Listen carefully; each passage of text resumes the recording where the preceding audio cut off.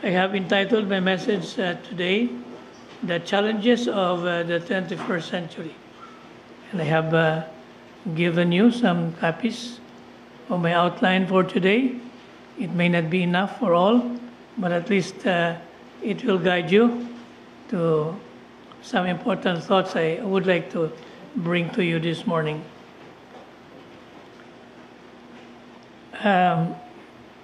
We live in a very challenging period of the first century. When I was born, it was a different period of the 20th century. And, your time is very different now. At least it was my privilege to be working in the church in this late period. And so many things, so many thoughts I have, so many ideas I have is no longer applicable to the 21st century, though I tried hard. But the pandemic has delayed my turning over of my own work. And so today, we, all this, we live in a very different world.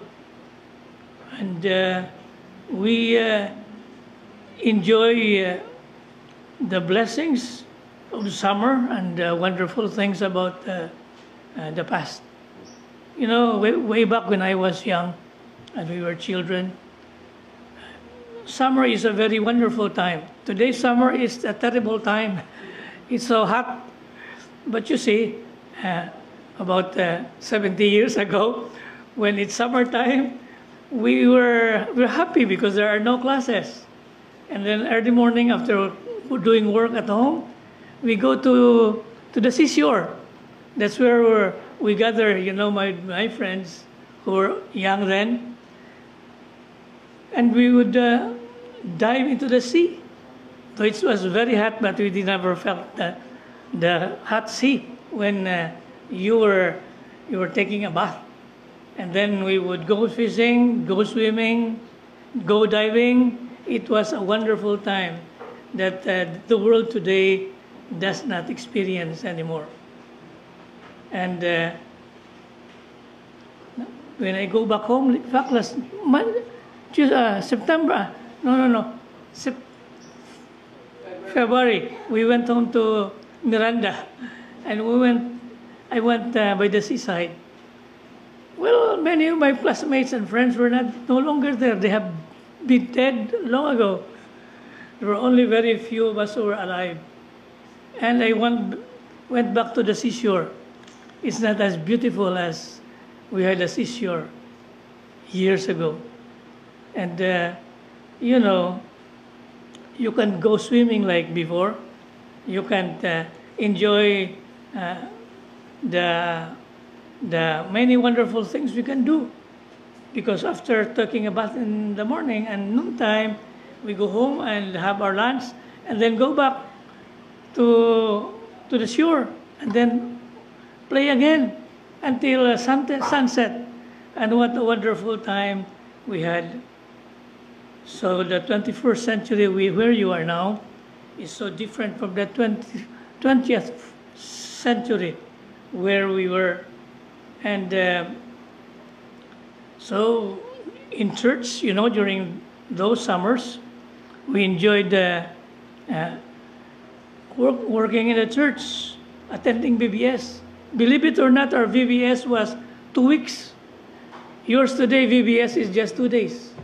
What a lonely VBS that was. Imagine 2 weeks of VBS and playing and enjoying your friends. It cannot be compared to your VBS today because it's so boring to us. And we also had our tent meetings, evangelistic meetings that church would conduct together with some important evangelists from the Visayan Fellowship in Iloilo and Negros Occidental. They were all gone. Our evangelists are all gone now. But during the time we enjoyed our evangelistic meeting was every night. And you know, 1 month. So every evening we go to the tent. There was it's called tent meeting because they have big tents. And all people in our barangay would gather there. And then we would be there. In fact, I remember when I was young, when our evangelist would invite to accept the Lord. You know, my mother would come behind me and said, "Raise your hand, raise your hand." I do not know how many times I raised my hand for the Lord. But I now clearly remember way back when I was third year high school, it was the only time when I truly accepted the Lord Jesus Christ as my personal Savior. In a way, what a wonderful time it was. One of the evangelists we had, Dr. Russell Eversole, passed away just last year.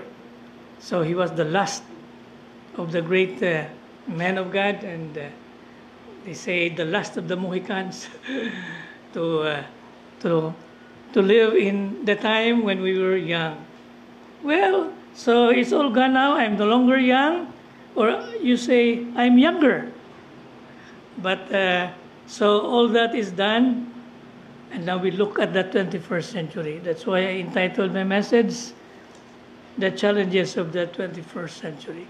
It's so different from the challenges that we had in the 20th century. So just two things I would like to take up with you. Examples of faithful men from way back. And then follow on their footsteps to the end. Just two simple outlines. So I would like to start now. First, here the examples of faithful men who serve the Lord.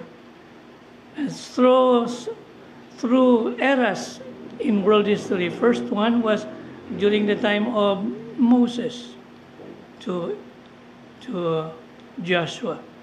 So you remember, you're reading your Bible, and when you read the history of the Bible, and then the history of Israel in the Bible,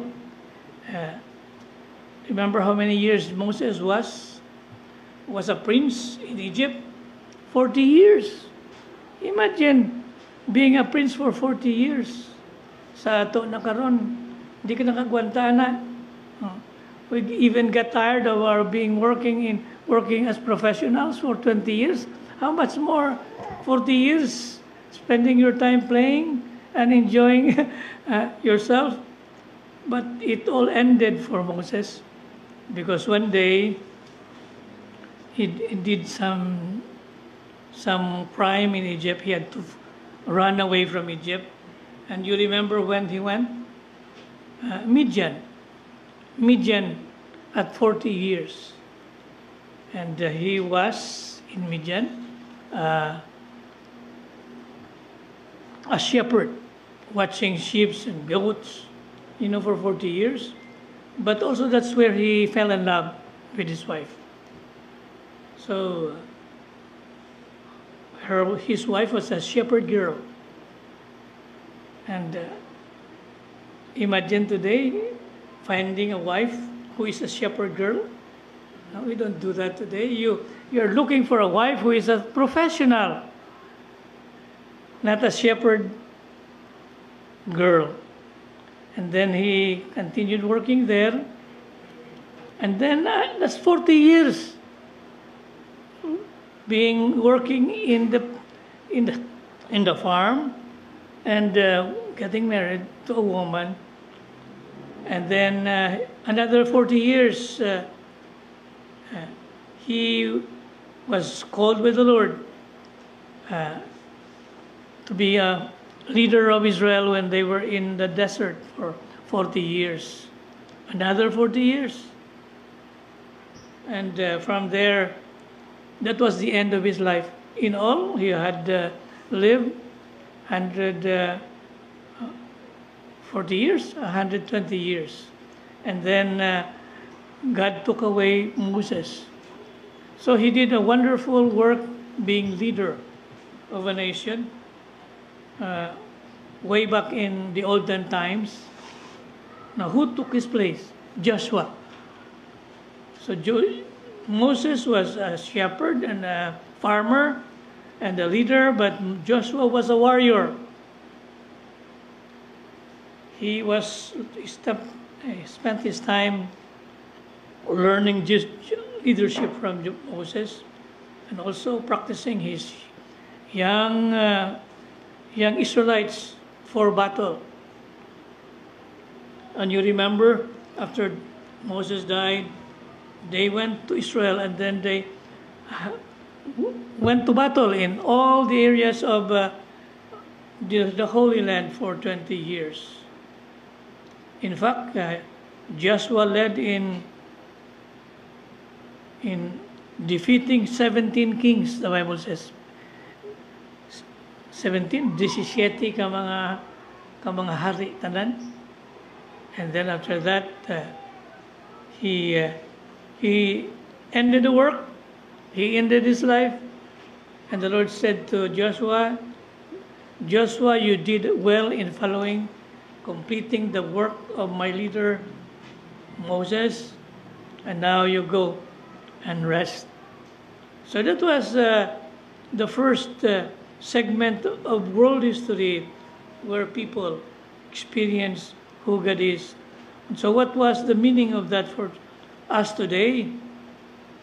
During the time they focused and worked hard to complete a difficult task, the task of establishing a nation that believed God. So from 1526 to 1398 BC.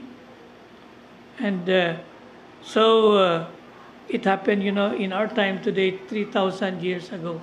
But it was a very important part in the history of the world and in the plan of God. So letter B here, number 2. God appointed another person, another place. It's no longer the pioneering days of Moses and Joshua. It was the time of battle, of making the people of God strong in their faith. And so it was the time of Elijah and Elisha. They were two of the greatest prophets of Israel in their history. It happened about 840 to 800 BC. So it was a very long time ago, about 2,000 years ago. But it was a very important part in the history of the world and in Israel. Why?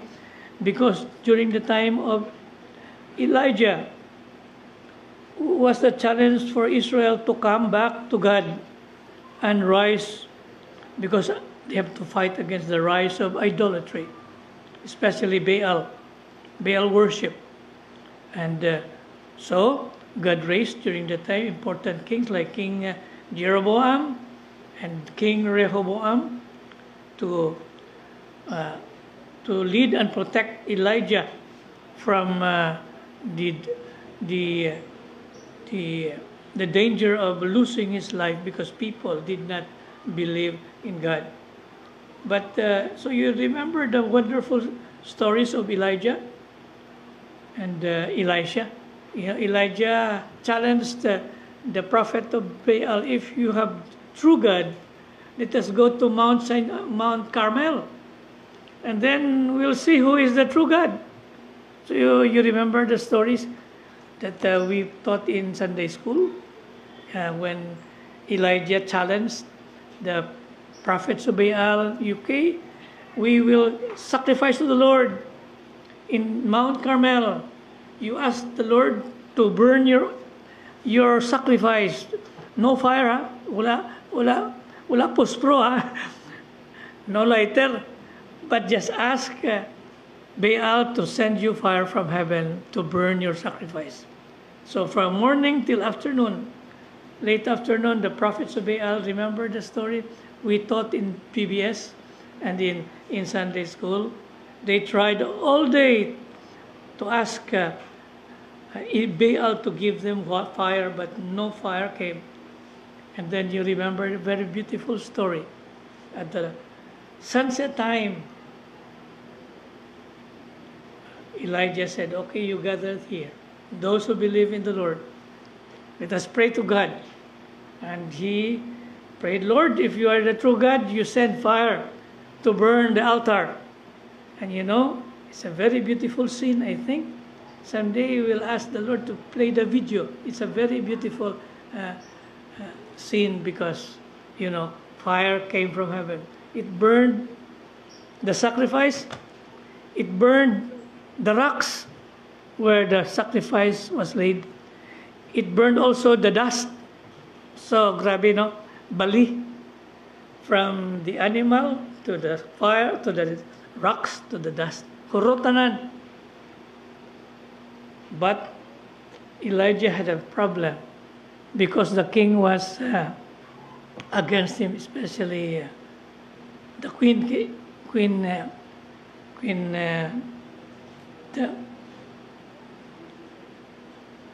just a minute. Oh, Jezebel, Jezebel. And so that was the king and the queen who attacked Elijah. He said, we don't believe in your God, but you destroyed all our prophets, so we give you 2 days and we will find you and kill you. So Elijah spent his years hiding in his work as a prophet. So it was a lonely work because you remember he went to hide in a ravine where he was fed by the birds who gave them food in the morning and in the evening. And then he went to the widow who had one son. And in that particular day, they had no more food, the last food. But that was brought to them by the birds. And so Elijah said, you feed me, and every morning you will have food. And evening, the last flour, bottle of flour, he said, every morning you will have enough flour, in the evening you will have enough flour, until rain will come. And so that happened to Elijah, and many other miracles there. But it was a story of a great prophet, Elijah, during the time when people in Israel did not believe God, and they believed the gods and the false gods of the heathen nations. So Elijah, the Lord said, you get an assistant. And who was the assistant, remember? In Sunday school? He was named Elisha. And Elisha was a rich farmer. So Dato. But Elijah called him, you leave your farms and your business, come to me. Follow me because the Lord is commanding you. So Elisha said, okay, but please allow me to say goodbye. So he gathered all his workers in the farm. They had a fiesta. They killed the best ram there, and they had a fiesta. And after that, Elisha said, okay, goodbye to all these things. I'm leaving everything to serve you. So you remember, to all of you who belong to working in the Lord and pastor's kids or pastor's family, you know, your parents did that. They left everything to follow the Lord. So gikuyawan ang mga pastor's kids kay basin pobre sila. Pobre sila. Hangtod sa ila kamatayon, mamatay ang ilang papa, wala sila kwarta, like what happened here in the time of Elijah. But that is not true, because the Lord in our time today, he has taken care of the pastor. He can care also of the pastor's children. He has even taken care of the pastor's grandchildren, di ba? So don't be afraid to serve the Lord. That was the time of Elisha and Elijah. So Elijah and Elisha ministered to Israel some 40 years. And there was a revival in Israel and in Judah. Why? Because The people of Israel went back to the Lord.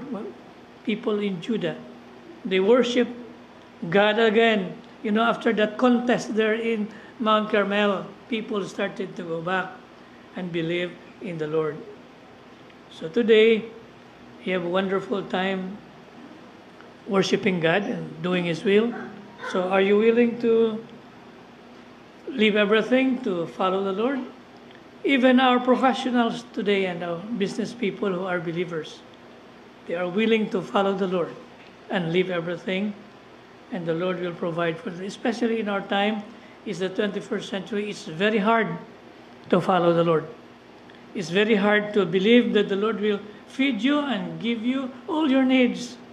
In fact, today in the Philippines, many pastors' kids are some of the most successful people in the Philippines. Even in the whole world, in America especially, even in Europe, some of the most successful people are children of pastors and missionaries.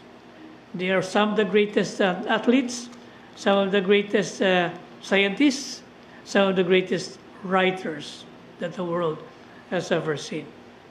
So no regrets, only thanksgiving for all of that. So that was the time of Moses and Joseph, a time of, believing in the God of the Bible and following Him. It was also the time of Elijah and Elisha, the time of leaving everything in order to follow the Lord in this 21st century. And never be afraid, because the Lord will give you some of the greatest experiences in life, some of the most thrilling experiences you will ever have in following the Lord.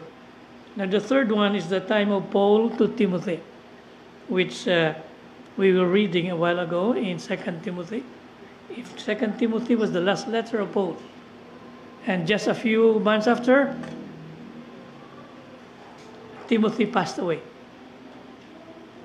And not Timothy, but Paul passed away. And one of the greatest writers of the Bible, one also of the greatest missionaries, modern missionaries in the 21st century that the world has ever seen.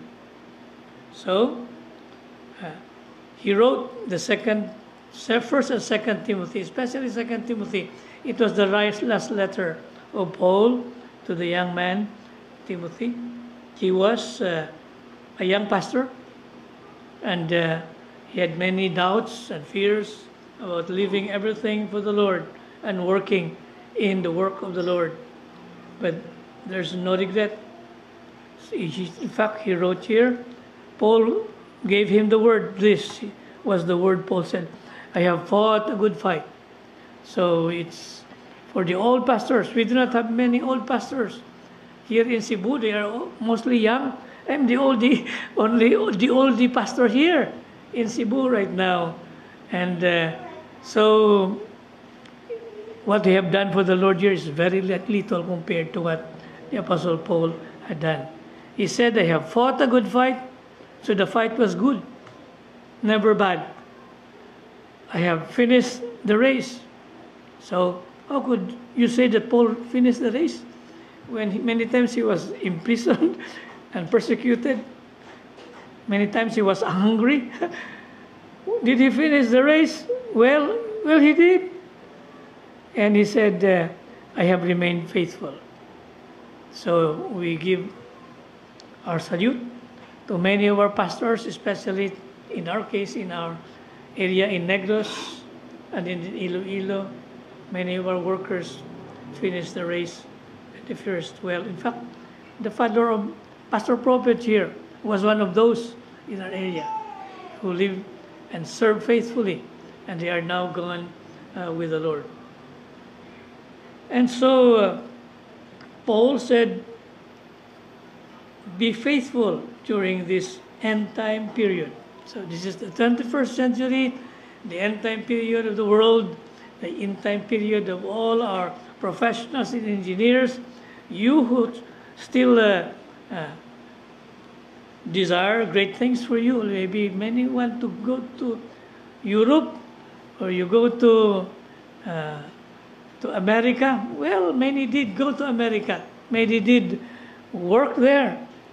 But remember, the main work that the Lord has given us is here in the Philippines. This is the most exciting place to work. And so, what is the message of Paul to Timothy, which is the message also to us? In 2 Timothy chapter 2, he was speaking to young Timothy and other younger workers together with him. He said, be a good soldier.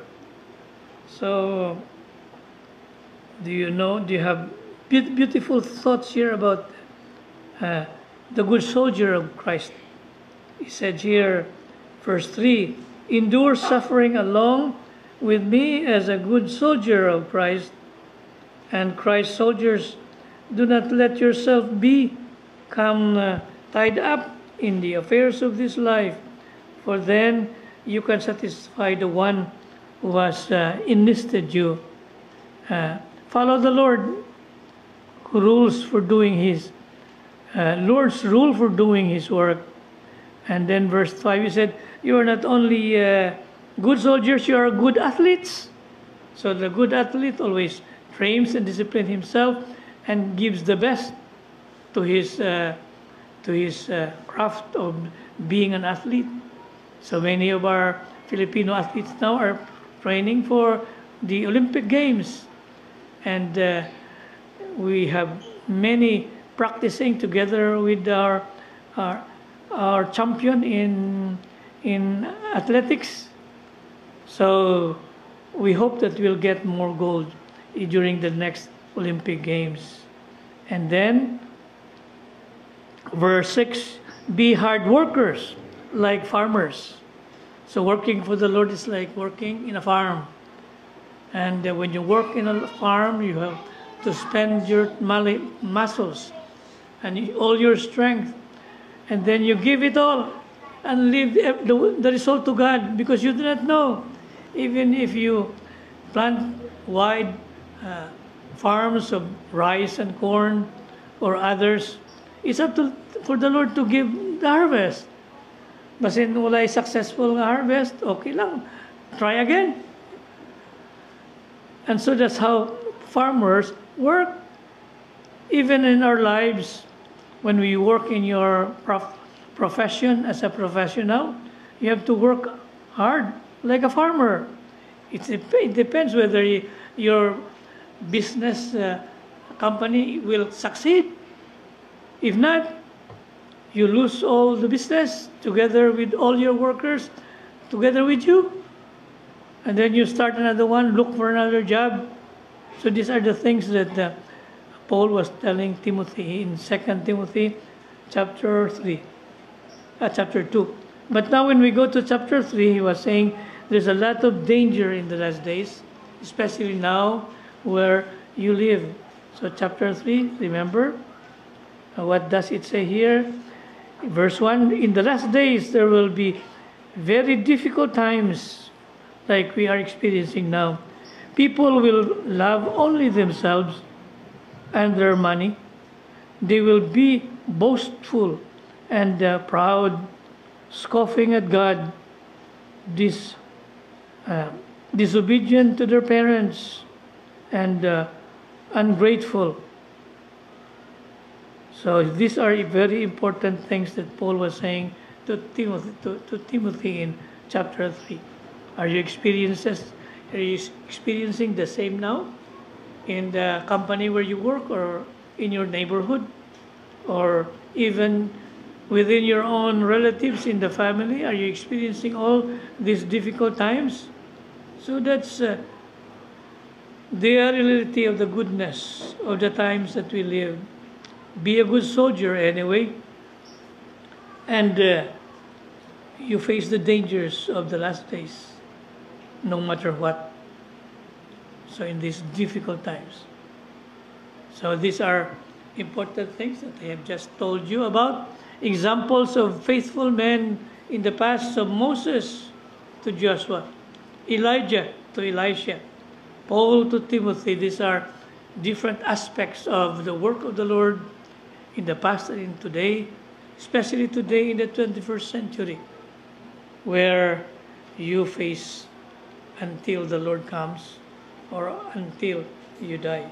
So the second and the final thought I would like to bring to you is follow on their footsteps to the end, who are your heroes in the past. You follow their footsteps. You follow their ambitions. Do you still have your dreams? Yes, follow your dreams on the truth that you follow God's leading for you. So 3 things that I would like to take up with you. Letter A, just shortly. Be a prisoner for the gospel. So that's like Moses. I like Moses to Elijah. They were prisoners to the work assigned to them by the Lord. So keep the standards. You perform them well and stick to them. Second thing that we must do, stand in the midst of the battle for a godly life.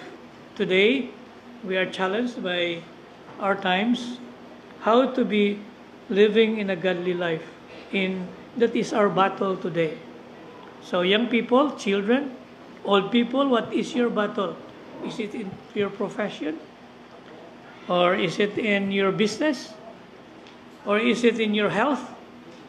You have to do battle with your health, because you see, like today, many people, if you don't eat well, especially when you are already 50 and 60, you continue to eat foods that are unhealthy, you watch out, because when you are 60 or 70 or 80, you will have all the diseases because you have not been careful in eating the right nutrient and the right food in your time.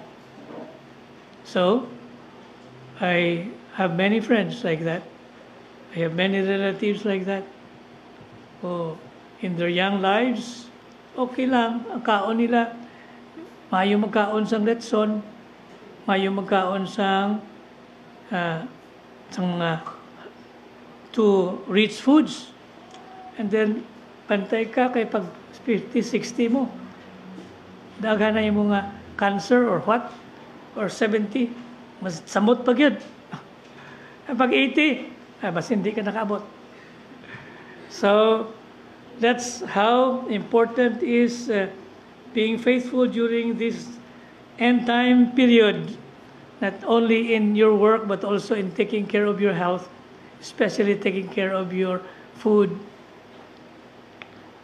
And so, letter C and final here, keep the faith in matters where no matter what happens in the world. So we appreciate many of our Christians, wherever they are, whether in the Middle East or in America, they keep strong in their faith no matter what happens. So we appreciate them for that. And they have a good testimony. But you remember the lessons, huh?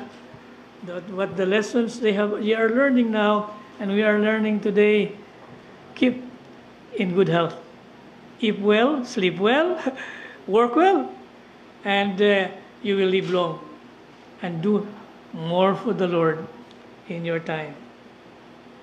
So like what some teachers usually say, keep the good fight of faith. We are fighting a battle, so be a good fighter. And for us, it is not the battle of the fists. It is not the battle of being in athletics. It's not the battle of basketball, or not a battle on how many goals you have shot, and or it's not a battle of how many companies you have set up. It's not a battle of how many dreams you have fulfilled, but keep on to do the battle of faith. So be a witness for the Lord in these last days. That is the message. That is the challenge for the 21st century. the challenge for us was a different challenge than yours. And so, for us, though we belong to the previous century, we still have the beautiful opportunity to live in this century and do something a little bit more, just a little bit more, and enjoy our lives and God's plan for ourselves. But the challenge is for you who belong to the 21st century. This is your century. This is your chance, and there is no other else. So remember, be like Moses and Joseph. You focus hard on the work that was given to you. Be like Elijah and Elisha in a very, very difficult challenge of working against wrong religion and false hope and false faith. And so just like in the time of Paul and Timothy, when some of the workers like Timothy is passing away, and some new workers like Timothy are taking over the work. So they need to fight the good fight of faith. So in a way, this is 21st century, and we cannot go back anymore whether we like it or not. We can only go back in our dreams about the past, which will never come back again.